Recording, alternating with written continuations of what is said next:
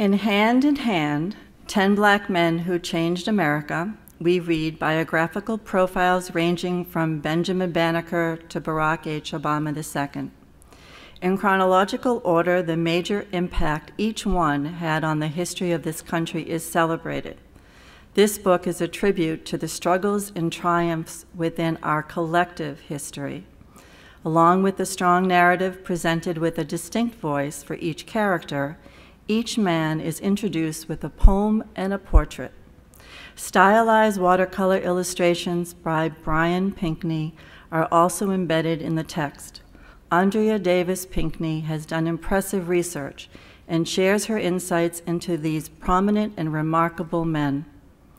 Who were their childhood influences? What did they accomplish? And how do they continue to motivate the next generation? This is an important book. I am delighted to present a 2013 Boston Globe Hornbook Honor Book Award for Nonfiction to Hand, 10 Black Men Who Changed America, published by Disney, Jump at the Sun Books, an imprint of Disney Book Group, edited by Stephanie Lurie, illustrated by Brian Pinkney, written by Andrea Davis Pinkney.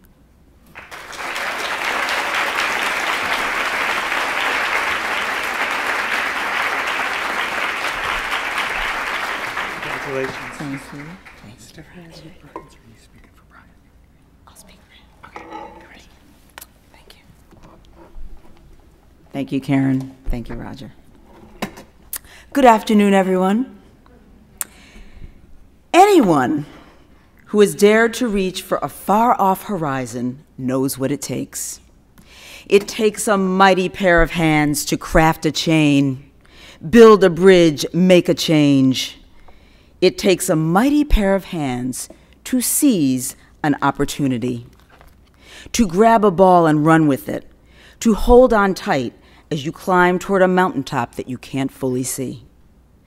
For 10 Black men who changed America, every finger, palm, and fist, every gritty, mighty, brown-skinned, sometimes calloused, other times challenged hand worked and worked, reaching, pulling, believing, achieving, holding fast to freedom, hand in hand. For 10 Black men ranging from Benjamin Banneker to A. Philip Randolph, whose monument greets visitors coming into Boston's Back Bay train station, to Barack Obama, mighty hands was what it took to hold a dream. Hand in Hand started with a plea. Please, said my son. Please, said my brother. Please, said the brothers at the barber shop, the university, the basketball court, the grocery store. Please, said the boys on the playground, the students in the library, the devoted souls attending Sunday's Bible study. Please, oh please, make us a book that reflects the powerful, determined, articulate, smart men we are. So I researched and wrote with my heart in my throat and tried as best I could to work the soil of their stories into the souls of the pages that I prayed would illuminate the vast and unstoppable achievements of Black men everywhere. Brian Pinkney sketched and painted and used his artistic hands to render a series of exquisite portraits that cast a bold light on the beauty, the vulnerability, the searing emotional intensity of 10 men whose hands built this nation. The pleas of the boys and the young men who begged for a book like Hand in Hand was a true gift. Their cry was a chance for Brian and me to use our hands to honor them.